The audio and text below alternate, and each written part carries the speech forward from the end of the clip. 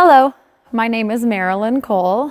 I'm the oboe instructor at Utah State University, and today we're going to be working through the requirements for the UMEA Oboe All-State Audition. The first thing that you'll need to do is play a 2-octave chromatic scale starting on low B flat. What I like to do is keep my pinky finger right in between that low B flat and B natural, so you can slide really easily between those two notes.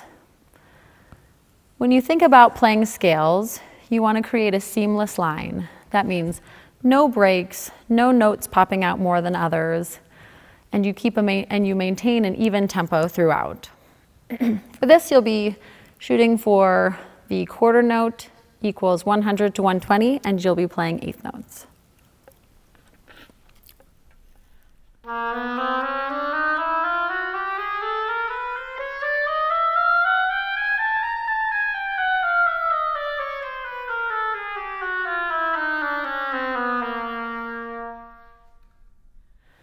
And you'll want to end that low B flat as nicely as you can. Now let's move on to the etude. I'll play through the whole thing first, and then we'll break it down after that.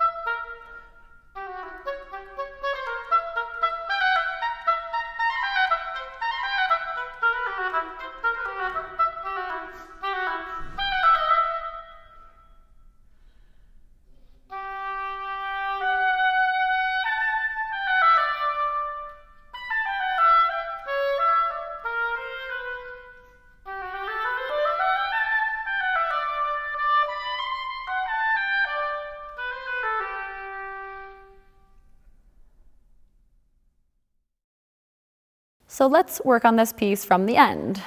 You'll notice in the last two measures, there isn't a ritardando or a fermata. So you want to keep that tempo moving even through the end, although you do want to make sure that you add a nice taper to that last G, but don't hold it too long. If you're looking at measures 36 and 37, you'll notice how the slurs change here to create a syncopated feel. An easy way to make this come across cleanly is to add a lift at the end of each of these slurs, like this.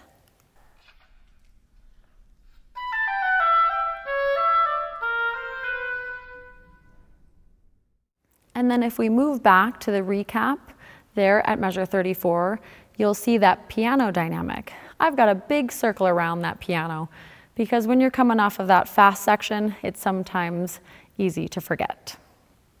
If we're looking at that fast section, the best way to start practicing this is to put the metronome to the eighth note. That way you can work your way through it into the 5/8 section while maintaining that even and clear eighth note. If you look at the 5/8 section, you'll notice that each measure is grouped the same way, with a grouping of 2 eighth notes plus 3, 2 plus 3, 2 plus 3. And in your mind, it sounds 1, 2, 1, 2, 3, 1, 2, 1, 2, 3, and you get that nice lift section at the end of each of those 5/8 measures. Also notice that you have the rising dynamics through that 5/8 section, so make sure each of those grow until the climax of this piece of this fast section at measure 27. So for example, let's put our metronome to 136. And this will be to the eighth note. And I'm going to play the first few measures, then I'll stop and pick up again at measure 22 and get into that 5/8 section for you.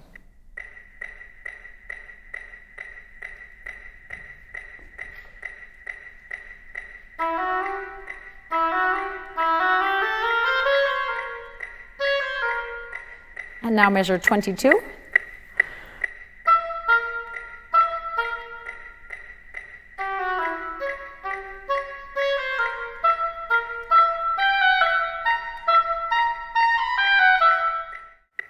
so on.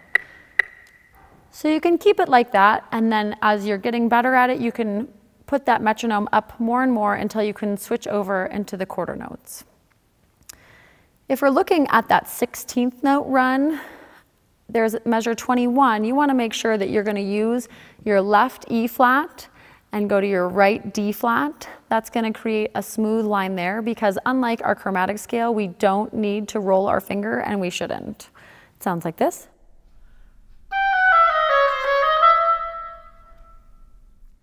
Now keep in mind, as you're working your way through this whole fast section, that your final tempo is only going to be as fast as you can play everything in this section cleanly and clearly.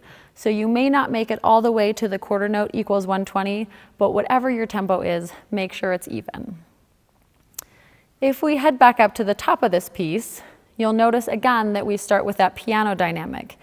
Do keep in mind that this is a solo piano dynamic, so you want it to be full and beautiful, but still leave room for you to do that hairpin dynamic in the first two measures, and leave even more room so you can do the pianissimo at measure 5.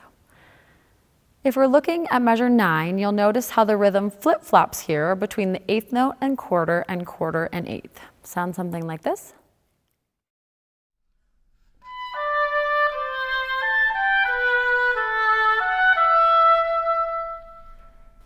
And then that sets us up really nicely for that last measure in this section, where we do see a fermata over that G, and so we want to make sure we hold it through the whole length of that measure, and then some, and then end with a really nice taper.